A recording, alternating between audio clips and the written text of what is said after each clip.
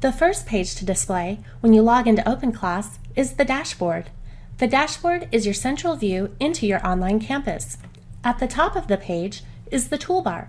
The toolbar is globally available no matter where you are within OpenClass. In the toolbar, you can view your profile, manage your account settings, and access self-help services such as the knowledge base and community forum. From the school drop-down menu, you can access a current list of courses in which you are enrolled. Notifications alerts you when someone from your class or network is following you, comments on your post in the share stream, responds to you in a threaded discussion, or when your instructor returns an assignment in submissions. The remaining icons include Gmail, Google Calendar, and Google Docs. These icons display by default if you are on a Google Apps school, or if you have turned on Google services for your course. If we select Gmail, you can see a current list of unread messages with a hyperlink to go directly to your inbox. Same thing with Google Calendar.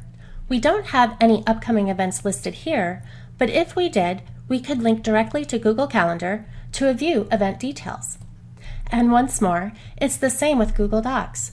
Here we have a list of recently updated documents, and if we select any of these, we go directly to Google Doc to view updates or make changes. Another way to access your courses is through the course list. Course list gives you access to current and old courses. Double-click to expand and collapse the list view. To open a course, click the course title. Here we can see our accounting class.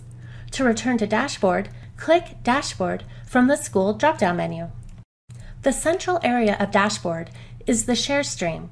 Similar to Facebook, the share stream in dashboard shows all of the posts made by everyone in your network. We'll talk more about how to participate in the share stream, but for now, I want to point out the filter options you have. Activity shows you activity by everyone in your network. Following shows you the activity of those you are following. Course filters activity by course, allowing you to see only the social activity from a specific class.